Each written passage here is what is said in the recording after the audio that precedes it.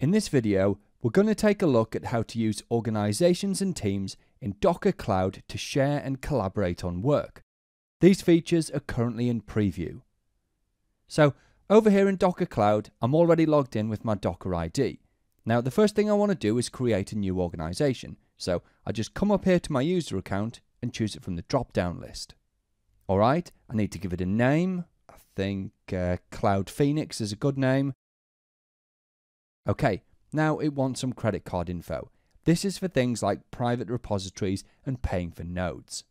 So let me just add that in. Okay, now see how it's logging me into the Cloud Phoenix organization. So up at the top here we can see Cloud Phoenix, and I can skip back to my normal user account if I want to. In fact, I could have converted my user account into an org if I wanted, but I didn't want to do that. Anyway, let's go ahead and create a new repository for the organization.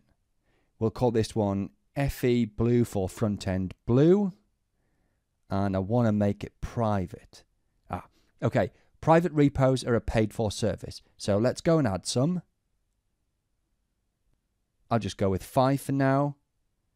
Yep, subscribe. Okay, that looks good. Back up to repositories here. Right, now we can make it private. And we're looking good. This here is our new repository. Right, let's skip over here to teams. Now, see how there's just the owners team right now, and how if we click it, I'm the only member. Well, I tell you what, I suppose while we're here, let's add Mia as another owner. So I'll just fill in her Docker ID here. And that's it. She's going to get an email telling her, and we're all good. It's always a good idea to have more than one owner. But let's come back down here to teams again, and this time we'll create a new one. Let's call it Blue. Give it a bit of a description here. Okay, now it's here in Teams where we manage permissions and stuff. So things like if we want to manage access to repositories or nodes or apps and the likes. Well, we do it here through Teams. So tell you what, let's add some members. Okay, that's our team with a couple of members. Now, let's assume that the Blue team here are the guys responsible for end-to-end ownership of Blue builds. So from development to production. Well, up here we want to give them read-write access to runtime stuff like nodes and containers. And then down here we'll give them read-write on the FE Blue repo that we just created. Alright, so looking at that, members of this Blue team are going to have read-write access to build time and runtime assets. Now, we can obviously create more teams and more repos and assign out different permission sets, but that's the basics of how easy it is.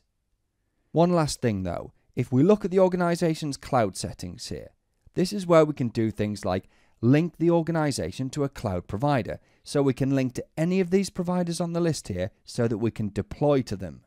We can also link to source code providers, we can update our billing, but down here at the very bottom, this is where we can see the organization's quotas on things like the number of containers and nodes it can have.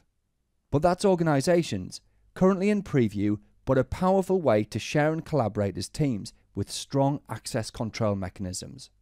For more information, come and visit us at www.docker.com/product/docker-cloud.